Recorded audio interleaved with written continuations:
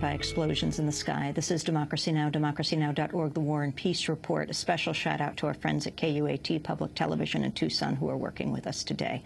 We're joined now by Dr. Richard Carmona, former U.S. Surgeon General under President George W. Bush, now professor of public health at the University of Arizona, served over 20 years at the Pima County Sheriff's Department.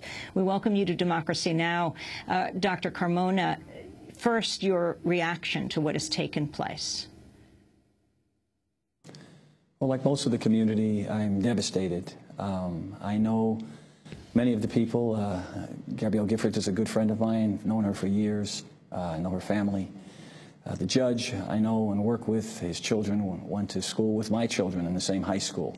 So there's a lot of personal connections. But bigger than that is just the devastation it's brought to the community, the loss of innocence, the loss of a sense of security in your own community. And it's something we're going to have to deal with, for the foreseeable future as we heal from this very terrible tragedy. You've heard the discussion we've been having for this hour, talking about the cuts in mental health, talking about the gun laws. Now, you're the former Surgeon General of the United States. You served under President Bush. You were his appointee. The assault weapons ban sunsetted under President Bush. What are your thoughts about your gun laws? Well, I think we need some thoughtful people around the table. Clearly, we want to make sure that anybody who owns a weapon legally has the appropriate training, education, and that we can be assured that society is safe with a person who owns a weapon. We do the same thing for automobiles or any other technology, if you will, that the average citizen gets to use. We ensure that they can use it safely because we always have to look at the greater good of society. So I think that, we need to stop the partisan bickering, blaming each side of the aisle. Thoughtful people in an adult manner need to sit down and tackle these very difficult problems. And after all, that's what these elected officials have been elected for, to make good decisions on behalf of the citizens. What do you think is most important to move forward on now in terms of legislation or in repealing legislation? Well, first and foremost, rather than just focus on just the weapons, I think we need to first start healing from this extraordinary tragedy that has clouded our community, and it's going to take a while. As we move forward, I believe that we need to begin a thoughtful dialogue with elected officials, with community leaders, and address many of these issues that are germane to the problem we had. The issue of mental health, the issue of weapon ownership, the issue of where weapons can be carried. All of those things are very, very important, and there are no right answers. These debates change over time as society evolves.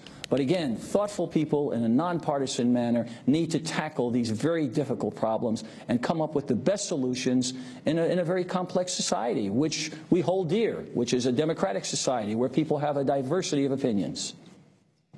Dr. Carmona, you work in the Sheriff's Department under Sheriff Dupnick. He has raised this issue repeatedly in his news conferences on Democracy Now! Yesterday, that Arizona is the tombstone of the United States of America when it comes to gun laws, and he talked about it being the mecca of prejudice and hate, with the level of vitriol and hatred in the discourse on television, on radio, and particularly on the stations in Arizona. Do you share his view, and how would you change it? Well, first and foremost, let me say there are few public servants at the level of Sheriff Dupnick who has served over half a century as a police officer in this community. He is deeply wounded himself from what happened. I've seen the tears shed. I've been with him as he painfully reviewed what had happened in his own jurisdiction. So this is not only a law enforcement officer, this is a citizen speaking with emotion that really is something he's never experienced before in his whole life. For me, my vantage point is in several areas. I have been in this community for over a quarter of a century. I was the first trauma director and started this trauma service here. So I know the EMS system and the trauma system, and I've seen a lot of the preventable tragedies that have happened in the last 25 years in this community. I've been a police officer in this community. I've been a professor at the university. And last but not least, I've been Surgeon General of the United States and been able to take a broader view of national and global health and security issues. so that my vantage point is a unique one. I understand the sheriff's emotion. I understand how he was almost reaching out in grief to try and warn the people that we must stop this vitriolic, divided discussion and come around and heal, and that this time in our lives, after this very terrible tragedy, is a time that we should begin this healing process and respect the civil society, address each other with dignity and respect, and agree to disagree, but let's do it in a professional manner. I think that's what the sheriff was saying, and that's what I agree needs to occur from this point on.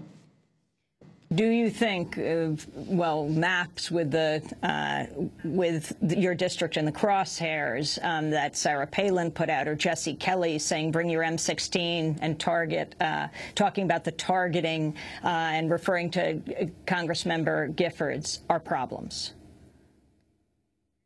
I think the divisive rhetoric is a problem. To single out a single person probably doesn't make much sense. The fact of the matter is that both sides of the aisle use inflammatory rhetoric to get their opinions across. And I think in a civil society we need to tone that down. And again, I think that's the